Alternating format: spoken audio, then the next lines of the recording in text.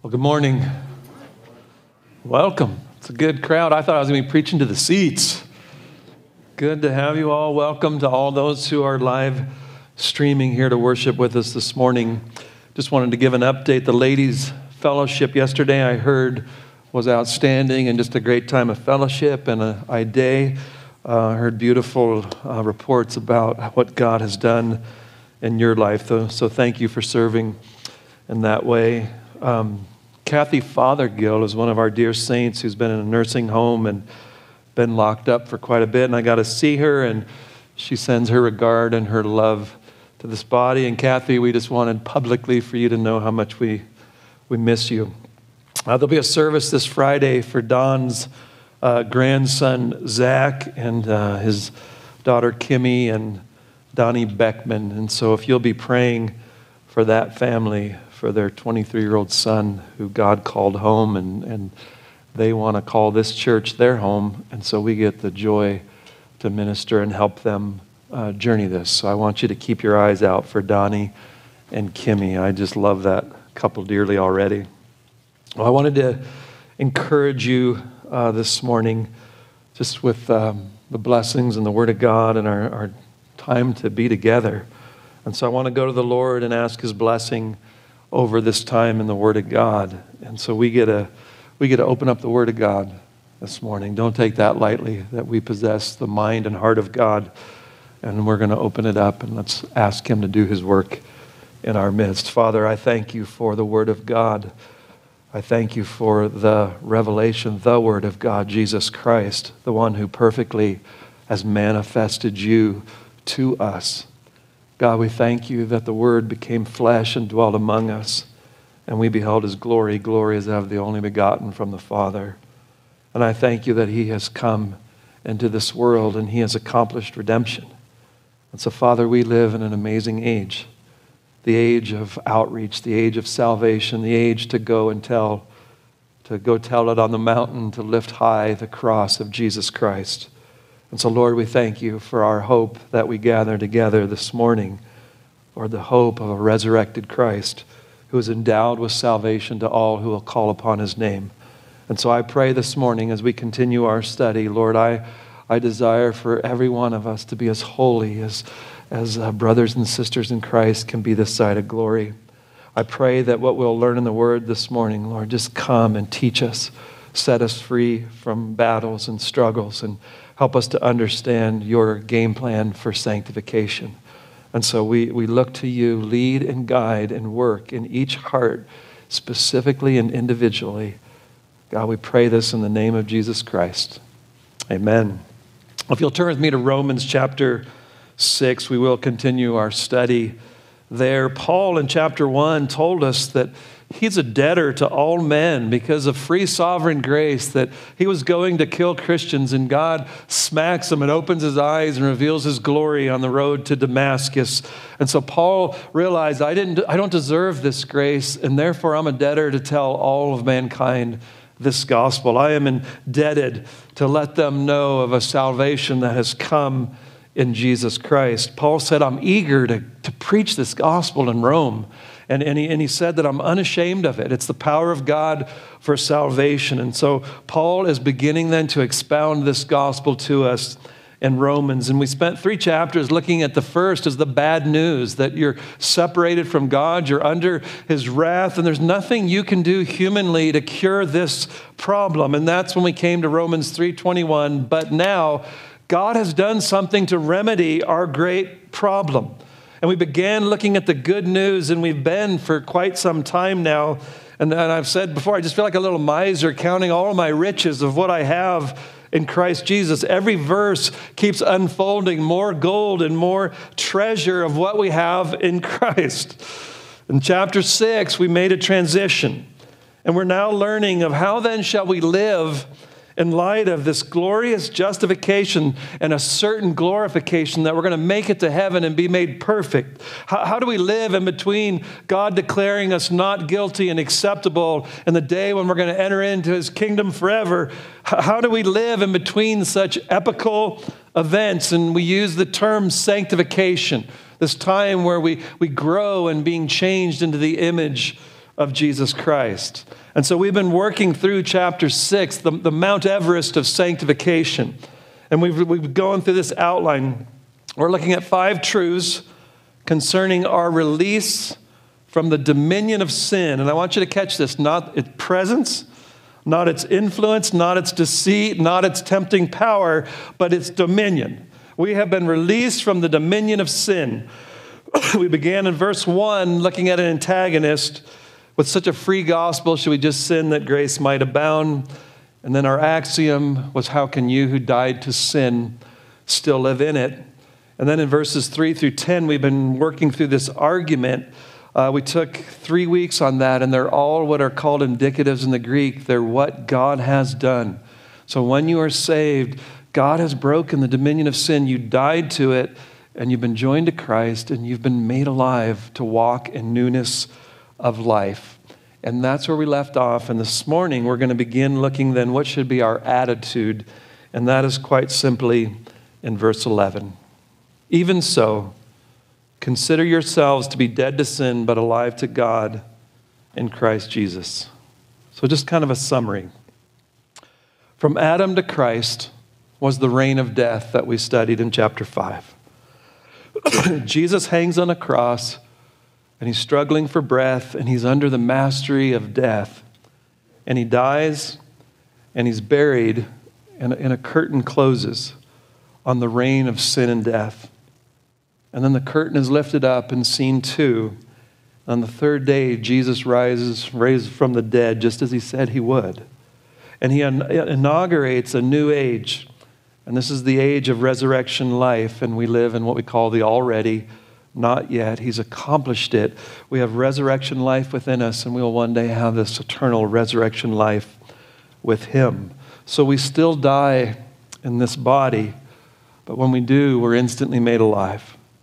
And now we are given the resurrection life in us. And what Paul's teaching us in Romans 6 is you've been made alive to God. Once you were dead to him. The life that Jesus lives, he lives to God and to his glory alone. And we've been joined to that.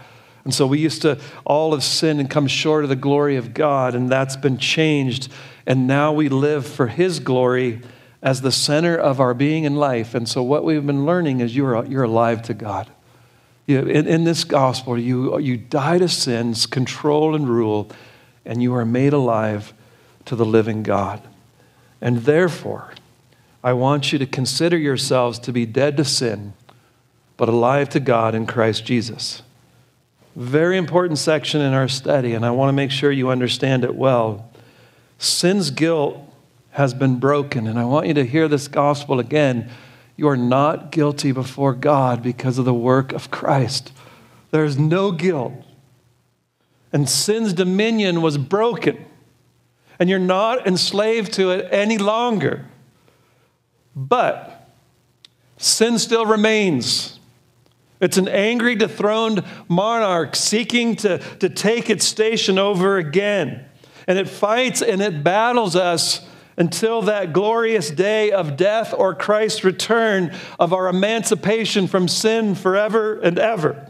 But we have many enemies on this road to glory. We have the world squeezing and pressing and a real devil and demons, but we have sin within. We have remaining sin. And I have too many people who say, I wonder if I can be a Christian because I have remaining sin. I just want you to see that every believer has remaining sin until glory. And I want you to realize this, that sin then, remaining sin, never takes holidays or time off. They are insurgents that are always fighting for any ground that you will give to sin. They're patriots fighting to take the bunker called dominion. And it's not passive. So you can't be passive. I have no greater foe or enemy in my life than remaining sin. Pogo said it, we've met the enemy and it is us. So my question this morning as we transition into this application is, what is your strategy to fight this enemy? It will take any territory that you will give to it. You are in a battle. And any area that sin can get you to not serve God but your lusts, it will have it gladly. And so I ask again, what is your strategy in fighting remaining sin as a child of God? And too often I hear people say, well, I'm forgiven and that's all that matters. That's kind of the mantra of our day. I've had people tell me I'm no different than my unsaved neighbor. I'm just forgiven. Throw out Romans 6 if that's the case. You're no different than your unsaved neighbor who's under the dominion of sin. All you need to do to grow is let go and just let God. Just coast. You're on the love boat. The battle is over. A scripture a day keeps the devil away. I only do what I feel. I'm not a hypocrite. I will wager that you are. Spurts and fits of engaging in this battle. I grow in my faith. The battle will get easier and it will let up. It's a lie. I'm dead to sin. It can't allure me any longer. That's a lie. The lies of our great adversary that he sows books upon books of these false lies. And so we're going to begin to look at what is the truth of how do we fight this enemy within. How do we fight against an enemy called sin that is always working to take dominion in our lives? What should be our strategy? And so this morning I want to go to Romans. I want to go to God's word through the Apostle Paul to learn how do we fight such a foe. And I want to give you a battle plan that is God's. And I want you to grow in grace. And so let's look at Romans 6:11. Even so, consider yourselves to be dead to sin, but alive to God in Christ Jesus. Therefore, we'll look at that next week. Do not let sin reign in your mortal body so that you obey its lusts. And do not go on presenting the members of your body to sin as instruments of unrighteousness, but present yourselves to God as those alive from the dead, and your members as instruments of righteousness to God. For sin shall not be master over you, for you are not under law, but under grace. And so this is an amazing section. So guys, I've told you this now. This is our first imperative in Romans. And so we've had 6 chapters of indicatives. And we've been studying and looking at what has God done for us in Christ Jesus. They're bedrock truths, they're realities, what we were in Adam and what God has done to save us. It's all of his doing, and he keeps saying, know him, believe him, lean on them, live upon these truths. You can rest your eternal souls on what God has done in Christ Jesus. And now Paul's, after all those chapters, here's your first imperative. And that should arrest so many today in the church, because all we do is you walk into church, here's your 5 imperatives. Do this, change this, come to church more, read your Bibles, love your wives. And we just give you imperative after imperative after imperative, and that goes against God's whole program. It's what every cult teaches. Here's what you do. Christianity says this is what he did. Believe it. And go live in light of the gospel, redemption and then righteousness. And so what is our strategy in this fight? We have a big picture of Romans 5-8 of our hope. Is Romans 5:2, he says that you will not come short of the glory of God. And then in Romans 8, nothing can separate you from the love of God in Christ Jesus. You will make it to glory. So there's this hope in God's hand, and he will preserve you and he will bring you to glory. And so I want you to hear this morning. Some of you need to hear this. Sin does not stand in the way of your eternal inheritance. Sin is not going to take you off and lead you back under the dominion of sin. It will not win. It feels like it some days. But by God's design, it will not win. And it will not take you back to what you were in Adam. God will see to it. You're under grace. He said you will, what is it, verse 14? Sin shall not be master over you, for you're not under law, but under grace. That's the best news you could ever hear. But by God's design, it will not win. God will see to it. But unlike justification, where you bring nothing, to this, you bring your fight. And you are just as dependent upon grace as you were for your justification. You come to sanctification dependent upon God and his grace. But God gives a grace that will cause you from your heart to fight in your sanctification. But Pastor, I don't like to fight. I'm a lover, not a fighter. It's Valentine's Day. I'm just a lover. May I say to you that the gospel of Romans 1 through 5 will make you want to fight from every fiber of your being. I can never look at this gospel and not want to fight sin. Isn't that what happens in your heart? I would never say, let me just continue in sin that grace might abound. I hate sin by the grace of God, where once I drank it like water. I do not want it to conquer ground in my life and in my person. The cross has given me such a holy distaste for sin. I can never gaze upon it and not hate sin. So now we move into the imperative. How do we live as justified believers? Fighting the good fight of faith. My brethren, you are free to fight. And it's a good fight. It's the best fight. I pray that this is the fight that every one of you are in. It's your number one fight. To fight the fight of faith. To believe this gospel, to live in it, to rest in it, to hope in it, and to live for our King. So we are done with its judgment. We are fighting forgiven sin. And I'm going to repeat that again and again. Every sin that you're fighting is already forgiven. That's the power of the gospel. We are done with its reigning power. We've been set free, and if the Son sets you free, what did he say? You will be free indeed. We are able now not to sin. We're alive to God to walk in newness of life, and the question is, how do I do that? Well, let's look at our first imperative of sanctification. Are you excited? Our first command. I don't even care if it's cold outside. Whatever it is, God, just give it to me. Go love. Go to church. Read your Bible. Pray. Serve. Go to the mission field. I'm just ready. What's it going to be? None of those.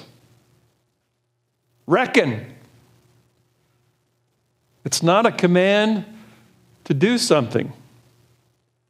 It's not go make yourself dead to sin. Pretend you're dead to sin.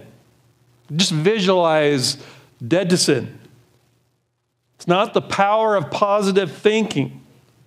It's not go make a new pattern. I want you to hear this clearly. The command to the child of God is reckon. Reckon something that's true. You don't make it true. It's already done. You're going to reckon it. And Paul says, don't you know that you've been united to Christ? And when you were not united to him, you died to sin and you were made alive to God.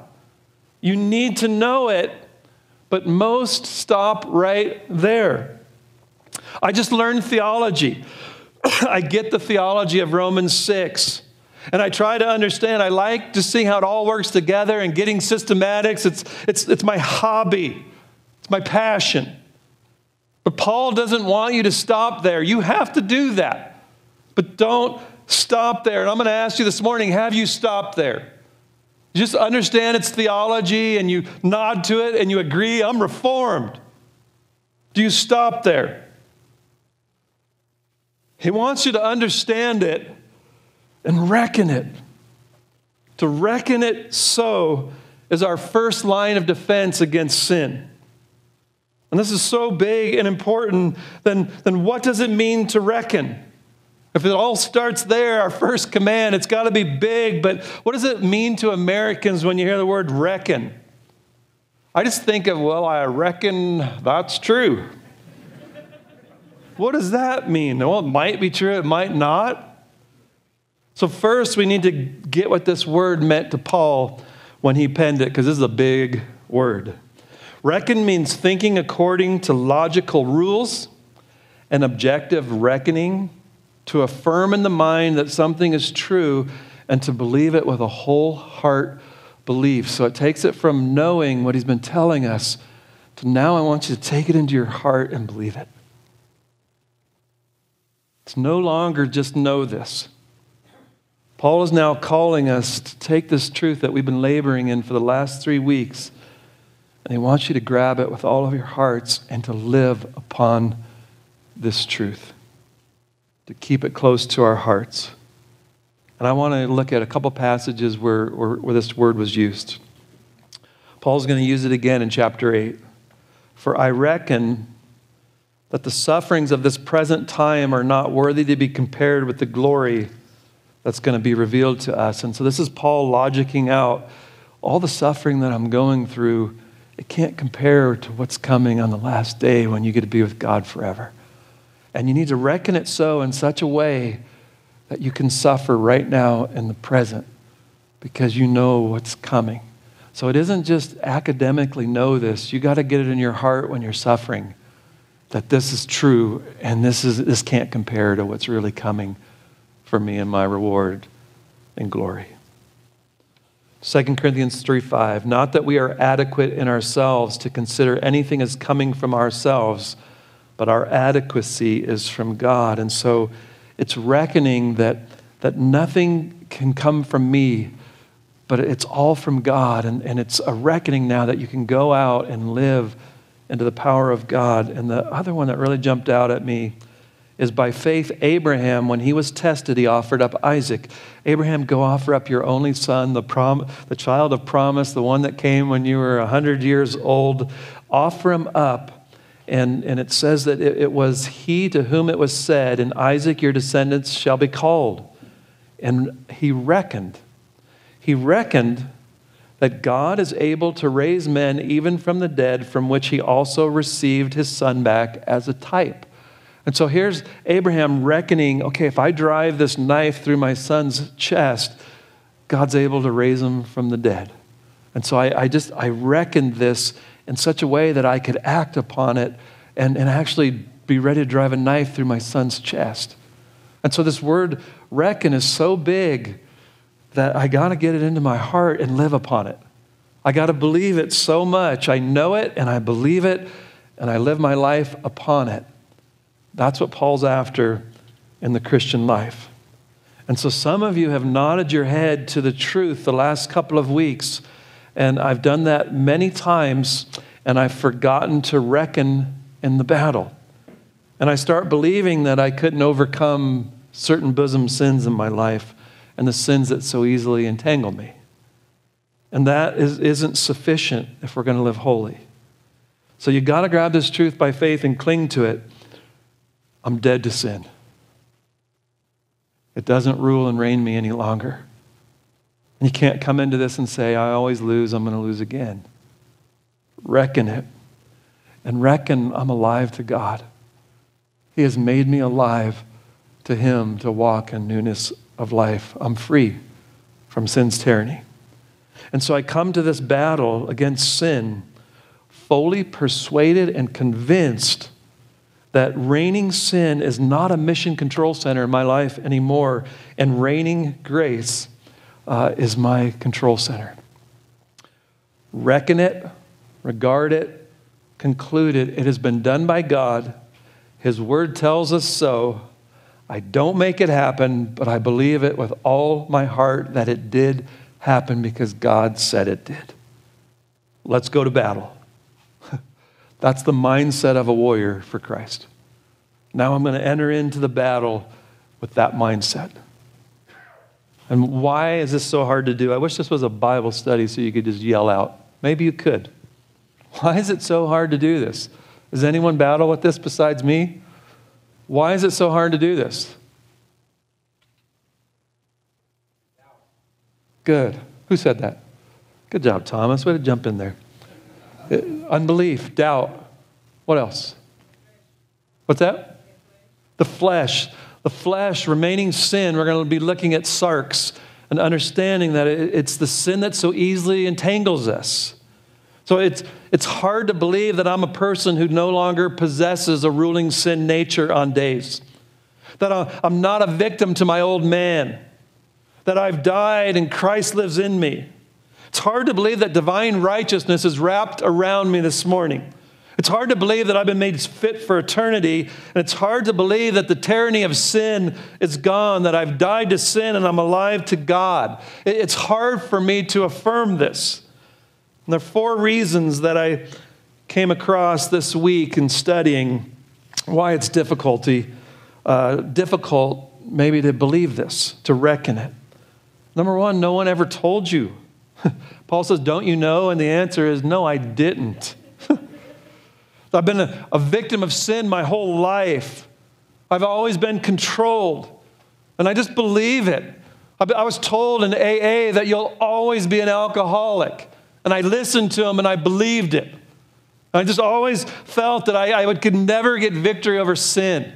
This is just who I am my whole life. You've been told that and it's a lie. Second, Satan doesn't want you to believe that. He wants you to think he calls the shots. He wants you to believe that you still got to listen to his tyranny. And when he says jump and how high and where do I go, he wants you to keep believing that lie. Thirdly, the truths of verses 1 through 10 of chapter 6, they're non-experiential in a certain degree, and I'll explain what I mean by that later, but it's not a real death. It wasn't a real crucifixion. It's a spiritual one. It's a faith fact. It's a union that produced this. And fourthly, it's a fury of the conflict with sin in us. As some days it can be so strong, it's hard to believe it's dead because it can feel so alive. But you are to reckon and affirm that you're dead to sin and believe that your life was written in 2 volumes. My old man and my new man. My old ended with my death in Christ, and my new began with his resurrection. God has made us new, and we need to reckon this. And so there are 3 parts to reckoning. You need to have informed, conscious, and conviction. So informed it's a faith fact what God said. Sin must have tyranny over me. I can't get rid of sin. It keeps coming back. I sense that sin is still my master. And Romans 6, 1 through 10 tells us it has been broken. You need to be informed. You need to understand it. Then it needs to be constant. It's interesting. It's in the present tense imperative. So it's continuously. Keep it ever before you. This isn't you figure it out one time and then leave it behind. This is I get up and I put this mindset on. I do it daily. As we battle sin, it must be in the forefront. My relationship to sin has changed. It no longer owns me. I walk out in this world in freedom. And I'm going out, not just I'm a slave. I'm going to blow it. I'm going to fall again. I'm walking out constantly knowing I died to sin, but I'm alive to God in Christ Jesus. And thirdly, it's a conviction. Reckons in the active voice, it's done. It's conduct that comes out of a conclusion. I look at the truth of God's word and I believe it with all of my heart.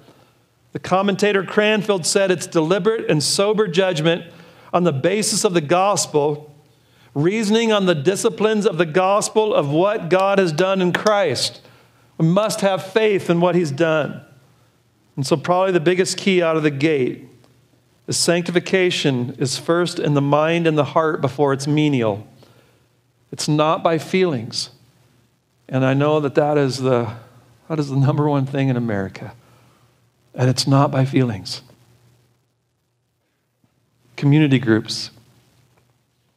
If I only go to community group when I feel like it, I'm not going to go very often. If I only come to church when I feel like it, I'm not going to come very often. It's American Christianity. If it don't feel right, I don't do it. If I don't feel like having time in the Word, I don't. Hard-fought prayer at the throne of grace. Outreach. I have a neighbor over to reach out to my neighborhood and labor to have them in to share the gospel. We are just a bunch of spiritual Barry Manilow's. And for those who are younger, he was a singer. He was a singer, and I raided his wardrobe this morning. And he had a song that said, feelings. Nothing more than feelings. And it was just, it's just feelings. What do I feel like? And what you're going to see here is that we're going to reckon this, and it's going to be true, and I'm going to live by what God's word says instead of how do I feel about it right now. And I'm telling you, most of us battle with how we feel instead of reckoning something to be true. What is it that we're to reckon? Well, we're to reckon that we're dead to sin and alive to God. So this must grip our soul, is that grace has accomplished this dead, done with its dominion. God takes out our heart of stone. He takes us from being joined to Adam. He joins us to Christ. Now our umbilical cord is no longer attached to Adam and this world. It's attached to Christ. He becomes our life, our food, our sustenance. And the result is we have a universal hatred of sin. We now have eyes to see sin for what it is where we didn't before. And Romans 6:21, as we journey next couple of weeks, he's going to say, you're ashamed of the way you used to live. So now that your eyes have been opened, it used to be the good old days, going out and drinking and partying, all these things that you did, they're the good old days. And now he opens your eyes and you're like, I'm ashamed of those days. I'm ashamed of sin. What has happened is the gospel, we've lost our heart for sin. When we were unbelievers, that was our heart. And it's been taken away with a new heart. We have a friend in the family who was an OB-GYN, and he was, as an unbeliever, he used to perform abortions, and he did many. And God in his grace saved him and opened his eyes to what he had done. And since that day, he never did another abortion, and he would go and protest and fight for the unborn. Why? Didn't he still have patients who wanted him? Doesn't he still have a license? Can't his hands still perform the slaughter? Yes, but he has no heart for it. His eyes have been opened, and he could never do that again.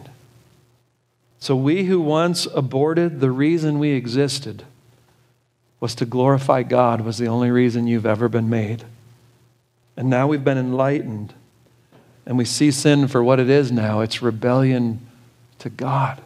It's rebellion against the Creator. It's not just I do a few bad things. It is that which brought Christ from glory and was slaughtered as a piece of meat up on a cross on our behalf. It is that which he despises. And so, yes, I still have members to sin with. And I still have the ability.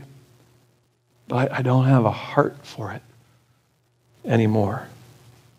It doesn't give me butterflies anymore like it used to on Friday nights in high school. It isn't what occupies my thinking all day, every day. I'm no longer like Job. He says, we drink iniquity like water. I'm dead to that rule and reign when I was in Adam. And my relationship has changed. And I've been brought into union with the living Christ. And I'm forsaking all others, keeping myself holy unto him. And so, yes, we will sin. But I want you to hear this. Not as we did as an unbeliever. You have to be deceived and tricked into it now. Then, man, game on. I was a slave, and we did it joyfully. But hear this morning, you've died to that person. My struggle, when I was first saved, I wanted to change the world. I love the Apostle Paul, and I overcame a lot of sin fast. But those bosom sins just don't die easily. And subconscious, you start to believe you're not going to really overcome them. And the edges of your fight wear down a little, and you expect defeat in some areas. And Paul's fighting for you this morning to reckon, to quit believing the lies, and to reckon, I don't have to live this way any longer. And that's not who I am. And I'm new in Christ. And that's the second part, to reckon that you're alive to God in Christ Jesus. Are you alive to God? I love it. I'm not just dead to sin. It's great to be dead to that. That would have made me really happy. But even more so, I'm alive to God. Oh, my old address is gone. I just want you to hear this. I'm not homeless. My old home, it's gone. I was taken out of it, but I'm not homeless. I have a new home. I'm alive to God. God is real and present in a relationship. There was a time when you were dead to God. Ephesians 2:3, you were dead in your trespasses and sins. And he has made you alive together in Christ. And once, I just remember his word just sat on a bookshelf. Now it's my necessary food. It was death to me to hang out with Christians. I just persecuted them. And now it's heaven on earth. And I tell you this right now, I don't need people who are just my age and in my stage of life. That's just baloney. I need people with faith in Christ of every age, every walk, different backgrounds, different colors. I just love God's people. And all shapes and sizes. That's what God does in our heart. I used to like Barry Manilow. Now I can't help but singing the praises of God in my heart. And I could just go on as God made you alive to him. Brethren, what are you alive to? What is it that spurs your affections and causes your praises to go up truly? Is it the stock market? Is it sports? Holidays? Hallmark? Is it the blessed God, or is it sin? I'm alive to God, for to me to live is Christ, and to die is gain. Paul said, more than that, I count all things to be lost in view of the surpassing value of knowing Christ Jesus my Lord, for whom I've suffered the loss of all things, and I count them but rubbish, in order that I might gain Christ, and may be found in him, not having a righteousness of my own derived from the law, but that which is through faith in Christ, the righteousness which comes from God on the basis of faith. I'm so alive to him that everything I lost, I counted as loss, that I could have Christ. Are you alive to him? The bottom line, all that thrills my soul is Jesus. He is more than life to me, and the fairest of 10,000 is my blessed Lord I see. That's the grace of God. That is the grace of God. So as I close out,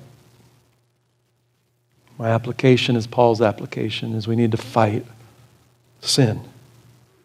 And I don't care how many battles you've lost, or how many discouragements or ground that you've given up, decades of no progress. Repent. Believe. Know these truths and reckon them. And God is the God of new beginnings. The newness of life. Begin again. Reckon this morning. I was talking in counseling, and this person was sharing that my whole life I was a politician. I lived for the approval of mankind. And I just tried to find out what would get people to like me. I could just, whatever they liked, I liked. That was my life. And then as a believer, there's still remaining parts of that to me. And so what it's done is it's caused me to say, well, I can't be a Christian then. And it's caused me to say, this is who I am. I can't quit being this person. And if you're sitting here this morning in the same battle, it begins with believing the gospel. That's not who I am. The acceptance that I want, I found in Jesus Christ. You're 100% accepted before God. That's what you've been looking for your whole life. And now to reckon, and when you have remaining sin that keeps coming back to who you were in Adam for all those years, that's not who I am. And see, this person was saying, that is who I am. And what it was doing is causing more and more living into it and acting out that way, and then throwing away the gospel because it can't be mine. And so what I want you to see is the beauty of this passage is to believe the gospel and then to reckon that isn't who I am. And you can begin to fight sin in the power of God and in a whole new way. And so I pray that this would break in and set people free. And then I want to quote Average Joe, my new hero. As Joe, the average Joe, stood here last week, He had a sin, and he was feeding it by pride to be appreciated and look at what all I do. And he said the sin just kept growing, and he's feeding it. And it's taking ground, and it's beginning to hurt his marriage and hurt his kids and the people he works with. It's spreading. And I'll tell you this, if sin was his master, it would have taken him over, and average Joe wouldn't be here this morning. He would have died a broken and lonely man sharing where his heart was wanting to go. But the grace of God is that sin could not reign again. And one day before God, with all of his declension, a bomb of grace went off in his heart.